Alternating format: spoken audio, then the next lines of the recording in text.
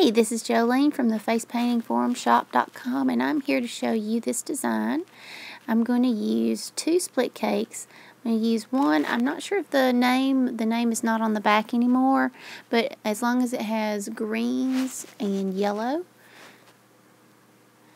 And I'm going to sponge this over my eye with an Always Wicked art sponge.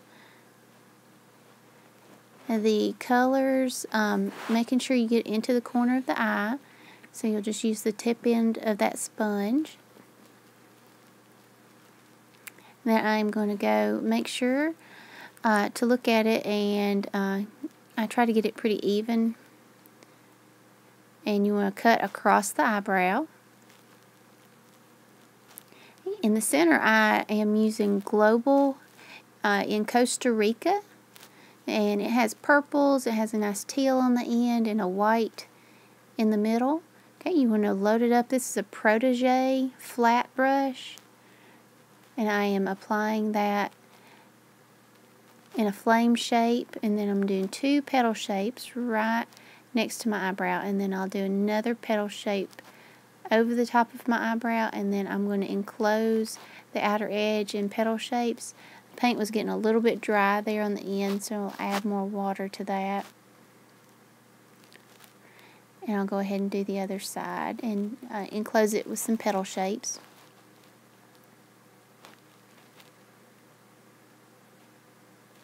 You saw I almost used my brush the wrong direction, so be careful with that, making sure that you don't flip the brush in the wrong direction when you're doing your painting. Okay, I'm going to come back with a number 6 with some tag white, and I'm going to start with some simple teardrops right there in the center. Nice big fat ones, and then I'm going to come around.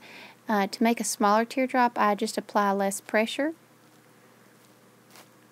and go up on the bottom and apply some teardrops, and then I'm going to do some swirls. I start on the tip of my brush, and then I go around, and then I apply pressure to do my swirl. Okay, I'm going to add some more water to the brush. And then I'm going to come in underneath and add some dots, making sure you get the paint pretty wet in order to do nice round dots. I'm going to come right down the center of the design and around the edges of that flame shape. After I do this, I'm going to come around and make another swirl in the opposite direction. And I'm going to turn these swirls into a double swirl. I always have trouble with the double swirl when I first started out, so what I just do is I come from the top end of the fat part and then come around and swing around to where they connect to the other swirl. Now you will want to come back in after that and do some teardrops on the corner of the eye, and remember to press down, and I like to flick in. Not everybody likes to flick. Some people don't like to flick, but I like to flick in for my teardrops. And I'll come around the edge there and go around my eye to enclose my eye. And then I'm going to come back with a Flora brush where I'm going to load it up with the tag white again. I'm getting a lot of paint on there, and then I'm taking the paint off the tip, and then I'll come back with the purple from the Costa Rica cake and double load that. And then I'll take just the very tip and I'll drag and drop to add some petal shapes. And then I'm going to do the same thing down my cheekbone and then add 3 petals. This is all from one load, so I was really kind of impressed with how much paint that Flora brush holds. Okay, next thing I'm going to do is I'm going to come back and add some dots to the design. This isn't in the original design, but I kind of wanted to add a little bit. You can come back and add starburst, you can add dots, but I'm adding dots to this design here to kind of fill in the empty spaces.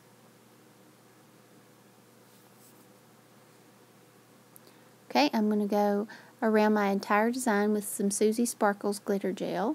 This is the light green. You want to dispense it on the back of your hand before you get started to make sure there's not an air bubble in it. And then you just outline, just like you would outline with paint, around the entire design.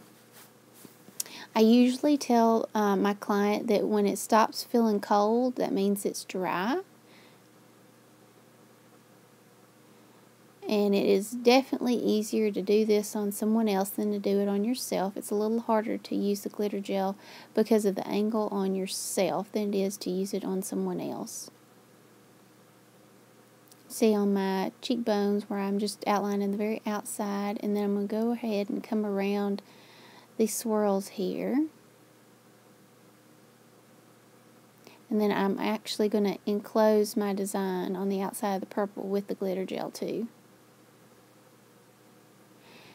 I feel like the glitter gel looks the best though after it's dried and it's flattened out a bit.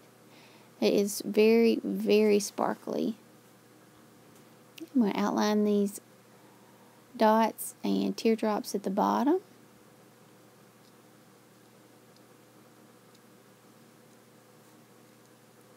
Okay, I'm going to go around the teardrops in the top, just like I would outline them if I was using paint. And then I still need to do the petal shapes at the top there.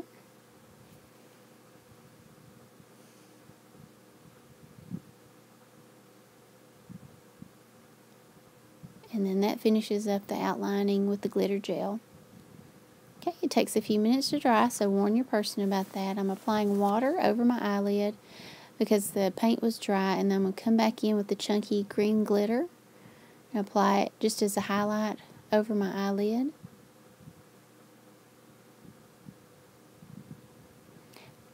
And this pretty much finishes up my design. So, thank you for watching. Like, comment, and subscribe. Have a great day.